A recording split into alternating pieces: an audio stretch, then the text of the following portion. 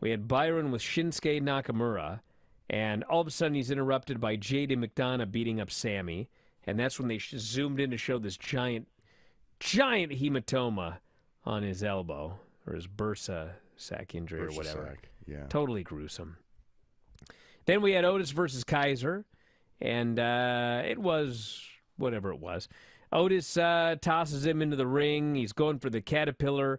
Vinci gets distracted. Otis goes after him. The ref goes to get rid of him. Gunther sneaks in, boots Otis. Kaiser boots him, pins him when the ref turns around. And then they beat down Otis afterwards until Chad Gable ran down to make the save. That's further hyping up that Chad Gable match with Gunther. Cody and Seth promo where they agree to get along. And, man, this was a thing where Nakamura's there with him. And, man, there was no subtlety here whatsoever. Yeah. Nakamura practically told you, I will be screwing these guys tonight. He offered to be the partner. Boy, that's how I saw it. I thought it was very obvious. Oh, it was very obvious. Made them look, especially Seth, look very naive. Oh, yeah. Seth's laughing. We replaced him. Ha, ha, ha. And he walks off. Joke was on him later.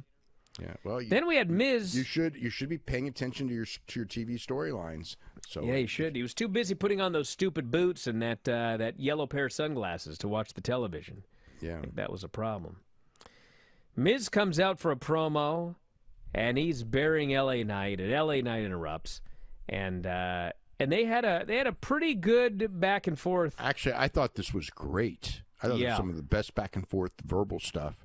They both were like, Miz is always entertaining, but it's usually in a way that makes you like, it's not really like, it's like he can talk really good, but he never makes me interested in like actually wanting to see him wrestle.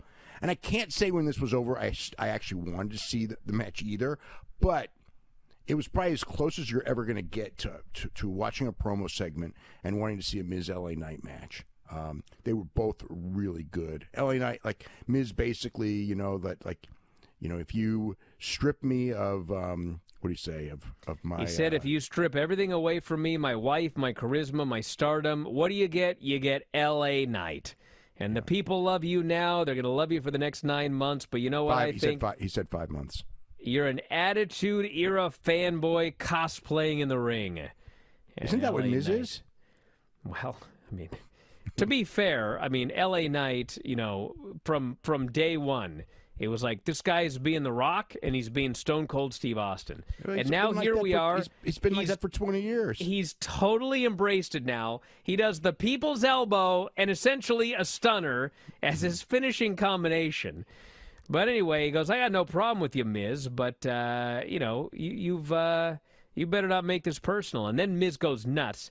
He says, I've been taking this personally for 20 years now. I want to know what you've been doing for the last 20 years. And LA said, really, the last 20 years I've been making myself a dangerous man, been clawing, scratching, everything I could from the outside looking in, while this place bet on all the wrong horses, including you. That was a great line. He says, you had a 20-year head start because you were safe. They knew they could smack you around. They knew they could kick you out of the locker room and you'd just take it. But I'm a dangerous man, and I'm not someone to be messed with. That's the difference between me and you. We actually got a light Miz chant, but then the rest of the audience just shouted those people down and booed them out of the building. It was funny, too, when they did it, LA Knight, like he picked up on it and just goes, well, I guess I made you some fans. Because, I mean, there's that whole thing of, the whole you got to pay your dues mentality. And, the idea is Miz has been here forever, and this guy just showed up, and now he's getting a push. It's like, whatever. If you're over, you're over. I mean, once you're over, you shouldn't have to spend like 10 years paying your dues once you're already over. But, I mean, like they're obviously giving LA Knight the big push right now, as they should, because he's over. He's selling merch. He's a very high merch seller right now, and gets big reactions and great. He's always been a great talker. So we'll see how long he can hang at the top. Well, Miz says, you're not on my level, and LA says, prove it to me. So, of course, Miz acts like he's leaving. But he jumps Knight, goes for his finish. Knight avoids it, hits him with his blunt force trauma, which is his stunner variation, laid him out. More like a headlock DDT. Yeah. Well, no, he boots him in the stomach. He grabs him, and then it's very much like a stunner. I mean, there's no. It is a DDT type deal, but it's a stunner ripoff, just like that people's elbow. And we had Viking Raiders challenging anybody for tonight, and it is accepted by the returning New Day. Kofi is back, and Kofi was running. He was jumping. I mean, didn't seem like he had any problem whatsoever with his ankle. And they hit the Trouble in Paradise, hit a big dive on Eric to the outside, and then Xavier hit the flying elbow, got the pin. And it was a good comeback match. Good for what it was. Shayna met with Becky, said, I didn't need your help tonight or ever. If you're... And then she goes, I've taken out Ronda. I've got a long list of people I'm going after. You're on the list. And Becky said, well, not hard to find. So then the main event was... At least they're doing something with Shane after that win. I thought that was really easy. I was petrified she was going to lose tonight. Petrified. Oh, no, I didn't think she was going to lose to Zoe Stark too early. But I did think that they may forget about her in 3 weeks. And they still may. They still may. I thought that because they're doing the big Becky-Trish match next week... and Zoe is a part of that, I thought there's at least a chance that, something's going to happen and Zoe's going to get a screw job win or something like that. But thankfully, they did not do that. So then they announced Sonya was injured, and that was that. Just like a quick comment there at the end of the show. And then Judgment Day versus Cody and Seth and Nakamura. So Nakamura did work the entire match all the way through to the finish. Got heat on him for a while. He got the hot tag to Seth. Seth ran wild. They got the hot tag to Cody there at the end. And then Priest ends up getting involved. And it broke down into a six-way. Cody tries to go for the crossroads. Priest hits him with the briefcase behind the ref's back. Sami runs down to take care of Priest. Finn gets the briefcase as the ref is distracted. Seth super kicks the briefcase into his face. Cody hits the crossroads on Finn. Poor Finn gets pinned again. Yep. And then Seth is screaming at Cody afterwards. I don't even know why. And Cody's like, dude, we won. We won this match together. And so finally, begrudgingly, Seth offers him a handshake. He goes, let's go pose. So they go up to the corners. They're both posing and everything. And Nakamura's just standing there in the corner. Just waiting for his time. Yeah, Seth comes down off the ropes, and Nakamura flies in with the Kinshasa, lays him out. And I'm not sure what's going on here, but I thought when this was over that they wanted to do a tease of Cody versus Seth. Because you kind of have to, because Cody just beat Brock Lesnar. Yeah. But then with this here, I think this is the way to actually move to Cody versus Nakamura.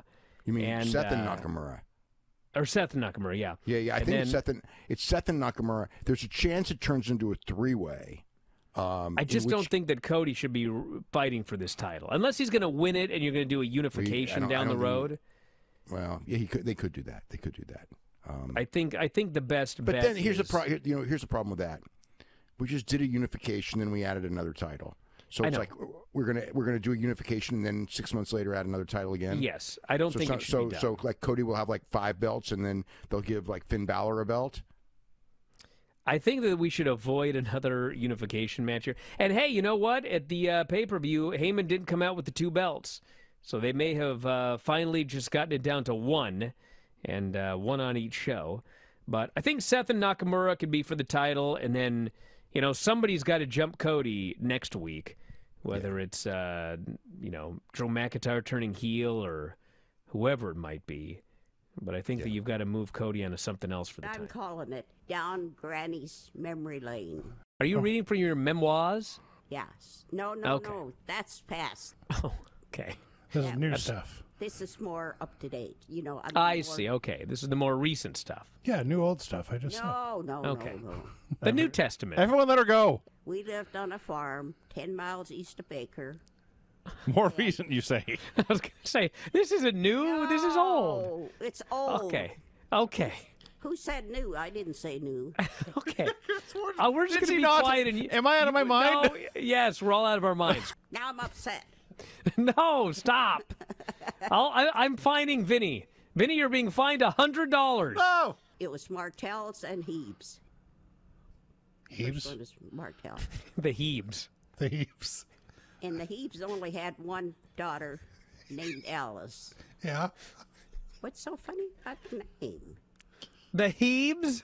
The daughter Alice, she knew how to yodel, and she was what you'd call nowadays a rebel. The yodeling rebel. Yeah. Granny, if I may interrupt, what did they call her back then? Alice. Okay. You thought I wasn't going to like this segment, Granny? This is the best segment we've had on the show in years. Hey guys, did you love this clip? If so, you should join our channel. Just hit the join button, and you'll have full access to every single show that we do. Wrestling Observer Live, Wrestling Observer Radio, The Bryan and Vinny Show, all of them in full HD, full length, plus archives of all of your favorite shows. Click join today and don't miss out.